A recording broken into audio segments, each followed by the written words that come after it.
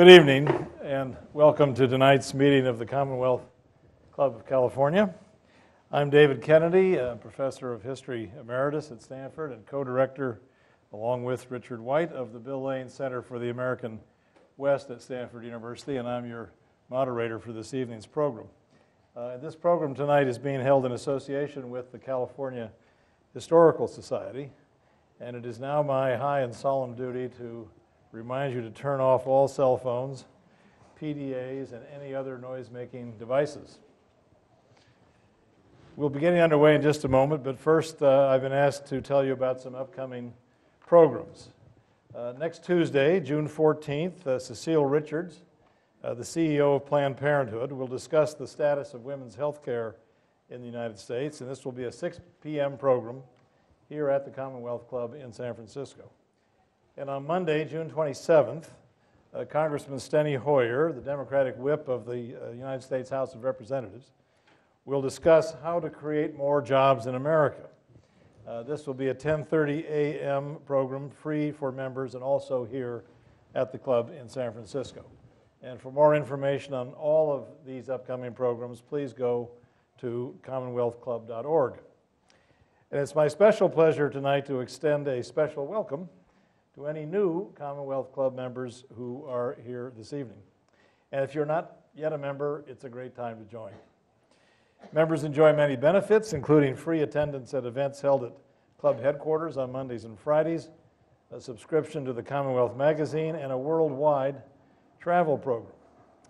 And I also want to mention the copies of Richard White's new book that we'll be discussing in just a few minutes, entitled Railroaded, the Transcontinentals and the Making of Modern America, are on sale in the lobby, where Richard will be pleased to sign copies immediately following the program.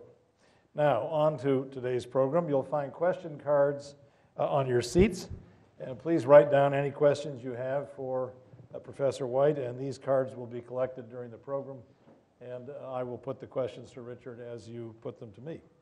And now we'll pause for one moment and then begin the program for our radio, television, and internet audiences. This is the pause.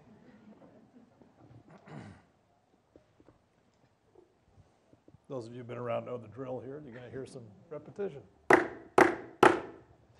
Good evening and welcome to tonight's meeting of the Commonwealth Club of California, the place where you're in the know.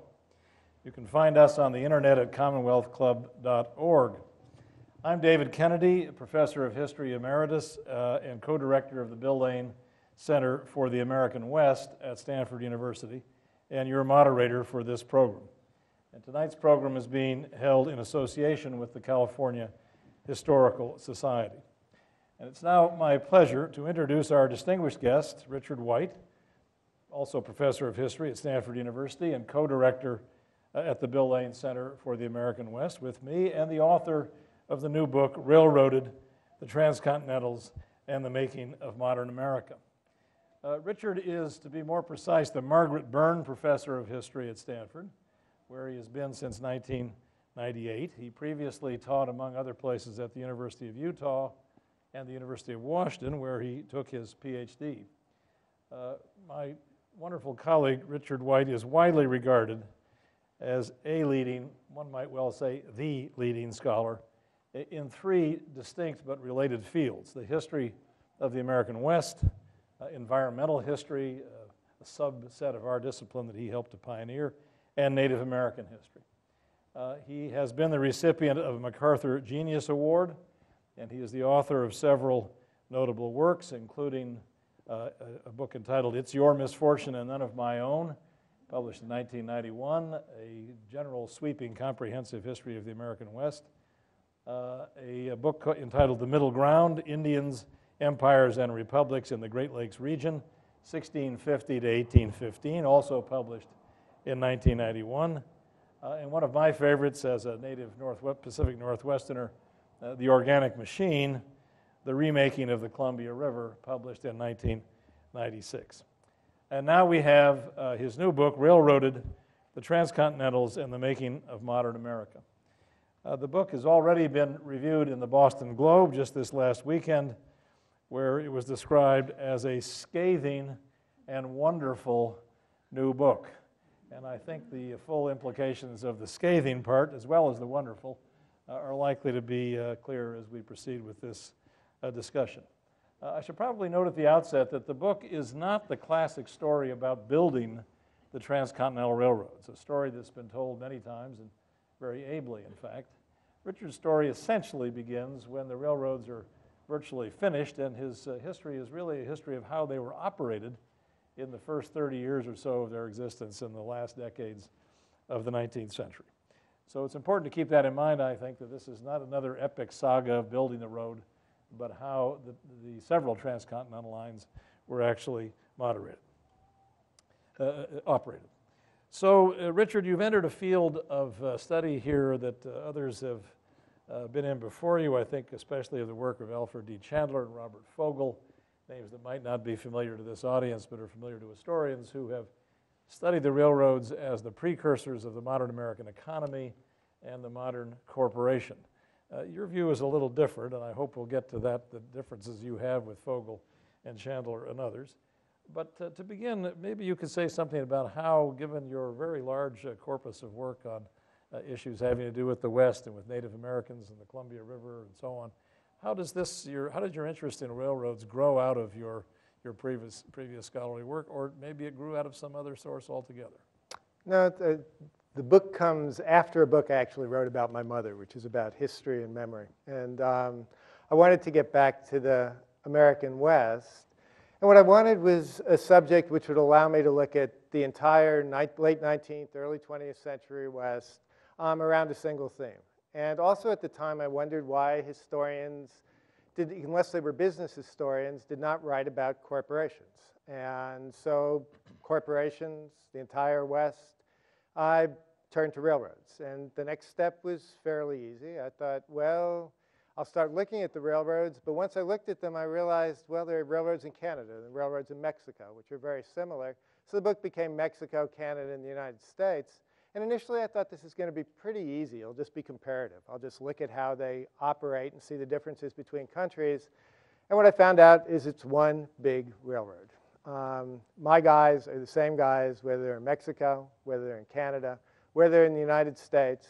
Capital for all the roads comes from the same place. The technology from all the roads comes from the same place.